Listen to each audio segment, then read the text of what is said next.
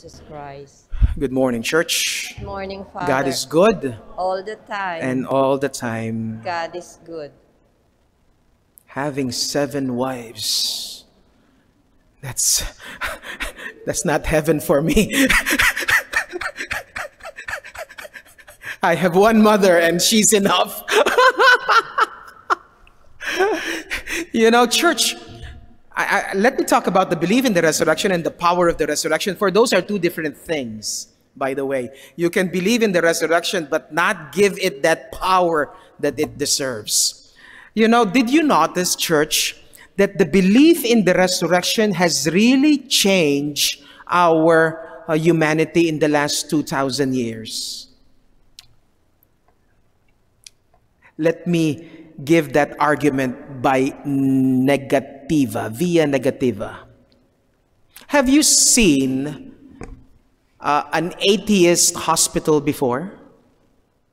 An atheist orphanage before?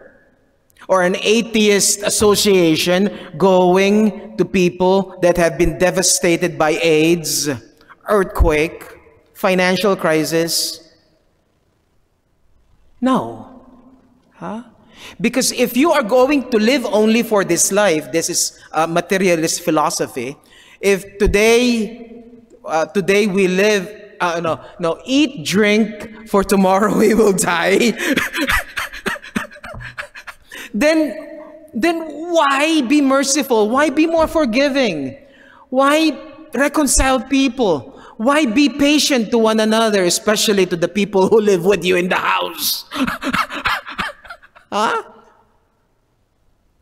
But because of the belief in the resurrection, Christians have founded and built hospitals. Christians have founded and built, I'm talking about the Catholic Church here, by the way, have founded and maintained universities. Christians are always the first ones to be in the emergencies all around the world, even in this very country of ours, because of the belief in the resurrection, that there is life after death, that this is not all that there is. If this is the life that there is, then why am I a priest? If tomorrow I will just die, I will have 7 wives too. But no.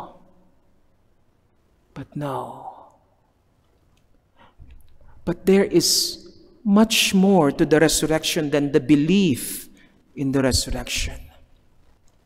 The resurrection has such power that it can change your life today.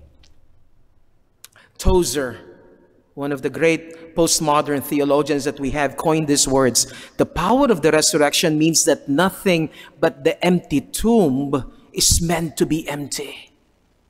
Remember when Jesus said that I have come that they might have life and have it all in abundance. Abundance. The Italians will call it abundanzia. But abundanzia is not only the abundance of food, the Thanksgiving table. Abundancia is also going around the table and forgiving one another on Thanksgiving Day. Because, as relationships, we need a lot of forgiveness. Abundancia also means that I am willing to sacrifice myself to you. Because not only are you my kin, but my brother and sister in Christ.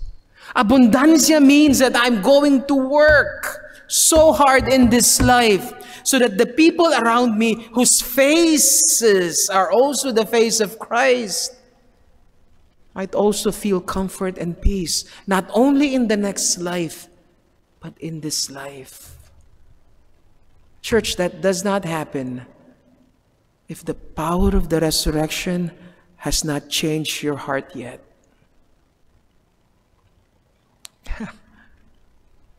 It takes a lot to forgive. You know this.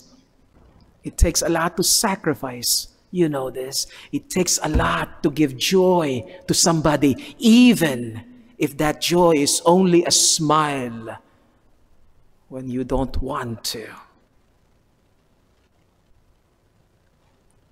The empty tomb is the only one that needs to be empty, but not your heart.